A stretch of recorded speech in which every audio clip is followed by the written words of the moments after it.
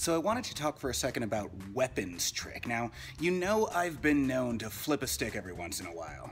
Now, every time I do, I get a boatload of messages from real-world martial artists telling me how unrealistic it is. Now, you know me, I'm a bit of a showboat, but I'm definitely a fan of what is realistic. Now, I just wanted to say that when it comes to weapons, it's all about having control, even in unforeseen circumstances. Here is a video of me in a full-contact weapons competition.